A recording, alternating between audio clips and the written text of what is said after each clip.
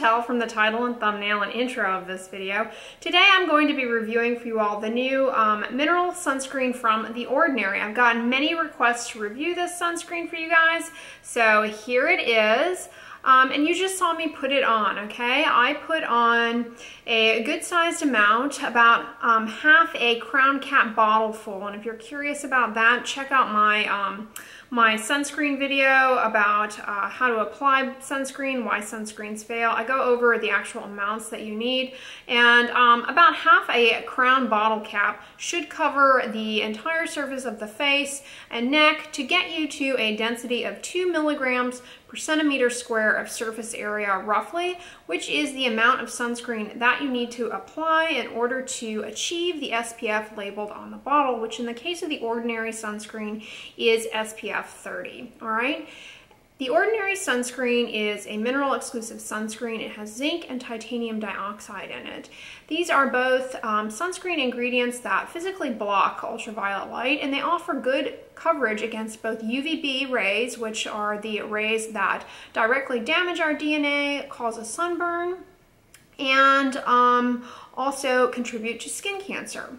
They also, these sunscreen ingredients also block against UVA rays from the sun, which penetrate the skin more deeply, damage collagen, and lead to wrinkles and fine lines. So this is a broad spectrum sunscreen, SPF 30.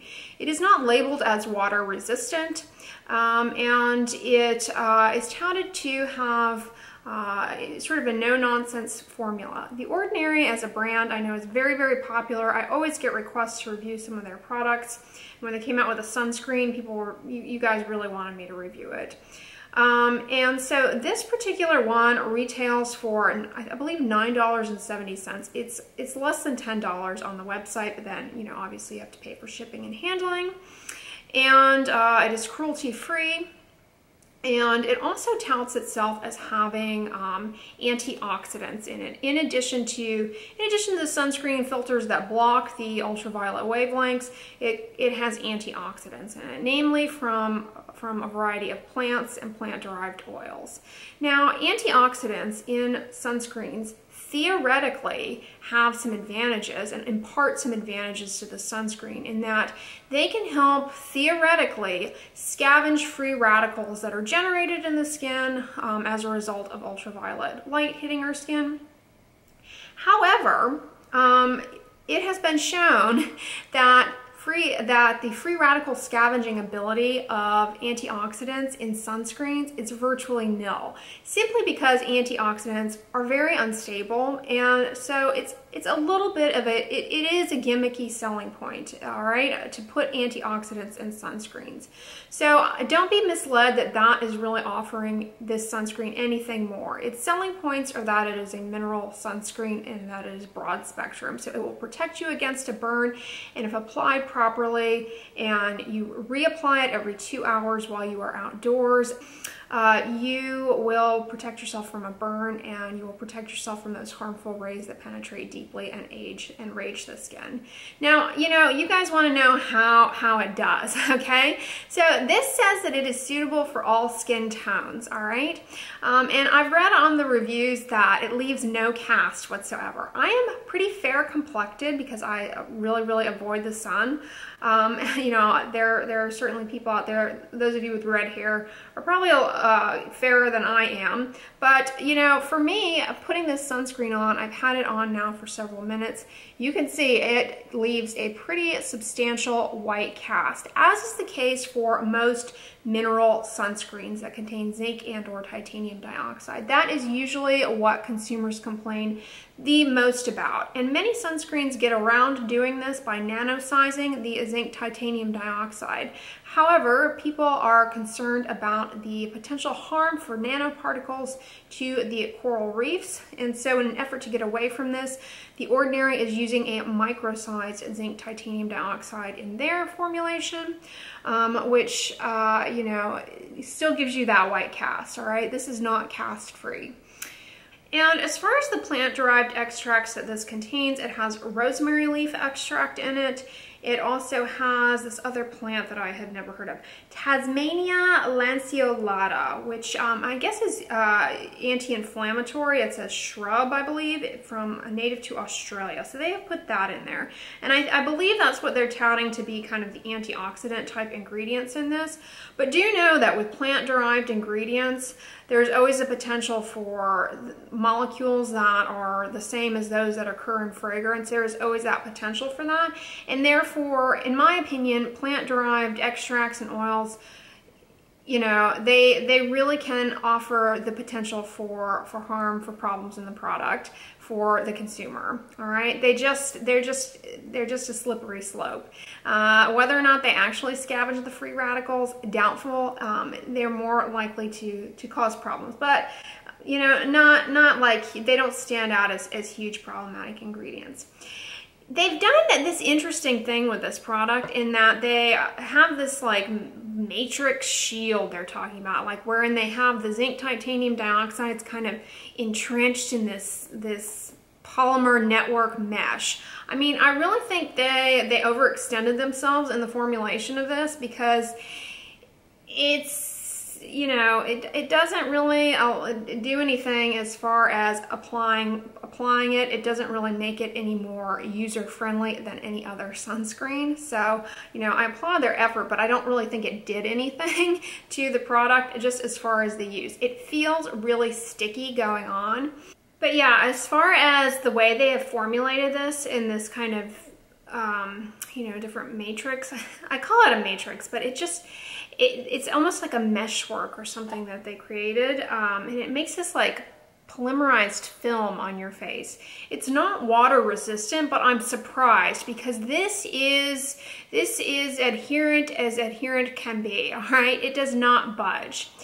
It holds up as far as staying in place really well while you are working out.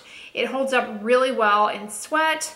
And for example, I have worn this comfortably while running on a treadmill, while running outdoors here in Houston, where it is very, very hot right now. It's the middle of summer. It is very, very humid, and this stuff did not budge. I still had a white cast after an hour-long run in the heat, okay? So this stuff stays in place. I'm surprised it's not water resistant. You know, I did not repeat, obviously, the what's called the MED testing for the SPF before and after running. I don't have the means to do that, nor do you. So I don't know how well the SPF holds up after that much sweat and running and exercise, but the white film is still there. But it really stayed in place. And importantly, for those of you who are outdoor enthusiasts and work out a lot in sweaty environments, this stuff, not only does it not sting around the eyes, okay? You'll notice I put it around my eyes comfortably, no problem. Not only does it not sting or burn around the eyes, which is a location you need to be applying sunscreen, by the way, for protection against skin cancers and aging, but it doesn't run into your eyes. That can really be uncomfortable. You're running, you're sweating, and sunscreen's, you know, dripping into your eyes. It burns. It's a pain. So this does not do that. It really stays in place miraculously. I am surprised it is not labeled as water resistant. It, you know, people I think would enjoy this, or people who are outdoors for a prolonged period of time in a sweaty environment, or working out in like an enclosed gym. I think you'd be okay with this. You do still need to reapply it every 2 hours while you're outdoors, and it is, because it is not tested as water resistant, you're going to need to choose a water resistant sunscreen if you are in the water, if you're a surfer. My original thought was that with this is like, maybe this would be good for like a surfer or something, but I don't believe it's not labeled as water resistant, so that would not make it a good choice in that sense. As far as how it feels, however, it feels really sticky. Like almost like you have, it's very viscous, and it feels almost as though you have like a thin layer of honey on your face. It really feels sticky and tacky. You all know I don't wear makeup, so I've not, you know, attempted to apply makeup obviously over this. I can't imagine that it would go on well whatsoever. This stuff is very tacky. and feels sticky. It feels as though you have on, one of those honey masks or like a little bit of corn syrup, something like that. Where I think it will be a problem for outdoor enthusiasts, if you are working in a very dusty place or somewhere with a lot of pollen or aeroallergens, this will capture little particulates in the air and can really be kind of sticky, icky. I personally do not enjoy wearing this sunscreen whatsoever. This disclaimer is probably my 5th or 6th time. I've really given it numerous tries before reviewing it to you all in different environments to get a good sense of how it wore, what its lasting power was, how did it beat up, and I personally am not a fan of it.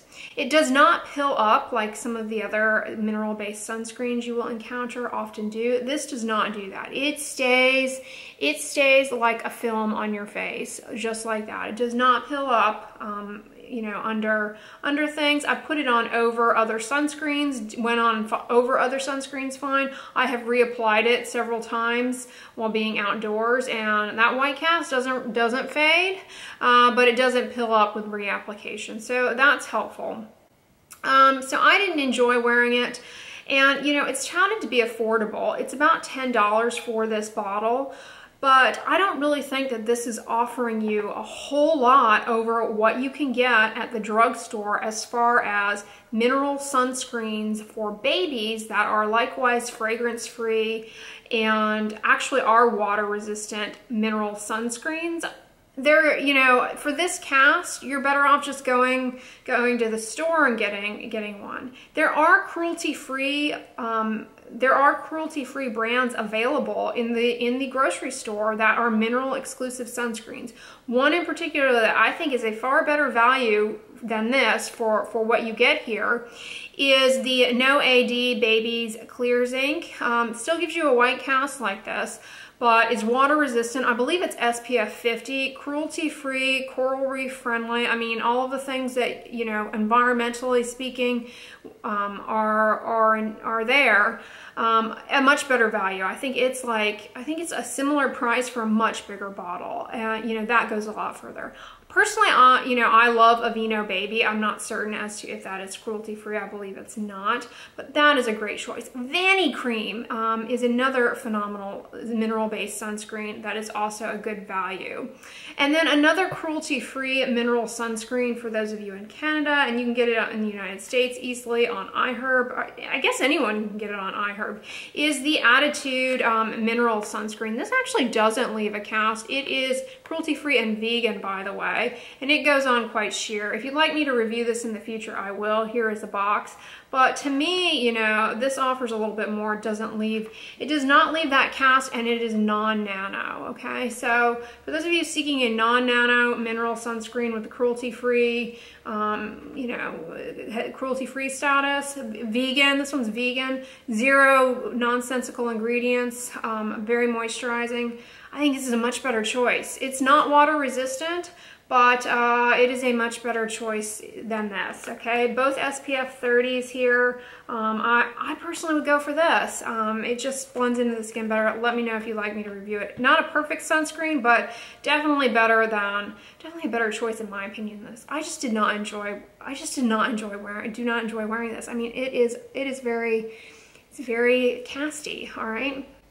If you are a darker skin type, this is not going to be socially acceptable for you to wear. I can't imagine that you are going to like this. Knowing my audience, knowing people that comment on my videos, I can't recommend this, all right? I don't think it's a good value, and I don't really think it's offering anything over a basic mineral sunscreen marketed for babies. So I don't really think it's, I don't really think it's worth it or a great cost savings to you. It's not necessarily a bad sunscreen.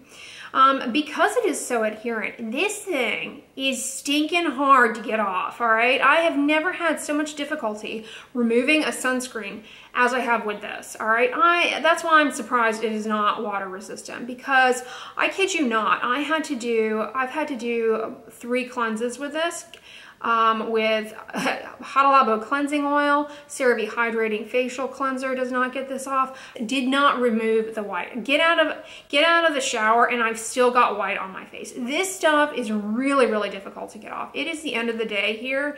I just got home from my day and I'm about to go to the gym. All right, so I'm gonna go to the gym, I'm gonna sweat, and then I'm gonna get in the shower, and I know it's going to be a battle to get this off. I've had such a hard time removing this sunscreen from my face. It's really hard to get off. So if you don't have sensitive skin, when you take this off, you know, it might leave you with sensitive skin. It is that tenacious, all right? So not necessarily a bad thing. Not necessarily a bad thing. You know, when you want your sunscreen to stay in place and not budge, that's what you want. You know, it's really a challenge for a company to come out with a sunscreen. They've got to go through a lot of hoops and barrels. We've got to make sure that it meets standardizations. So, you know, I applaud them for trying, but I think they should continue to try and keep putting out sunscreens and improve upon those. So that's what I'm hoping to see from The Ordinary, is keep up the work. You're not there yet, okay? Not there yet. This is not something consumers are largely, at least people who watch my videos, are not largely going to enjoy. It is not suitable for all skin tones. If you are darker complected, you're not gonna want this. You're not gonna be able to go. If you work in an office, people are gonna be like, no, all right? This is very Phantom of the Opera. So yeah, I hope this review was helpful to you guys as far as deciding if you're going to buy or not. Comment below on if you have and if you've used it, what your experience was. But you can see I have been filming this video now for a while, and it's not going anywhere. I mean, that cast is not, it's not fading, it's not drying. I haven't even reapplied it or anything. You know, I mean, I've been talking to you guys the whole time, so yeah, I mean, I don't know, this could be the look you're going for, and if so, I think you're going to be happy with it. But if it's not, which the majority of you who comment do not like this, don't say I didn't warn you.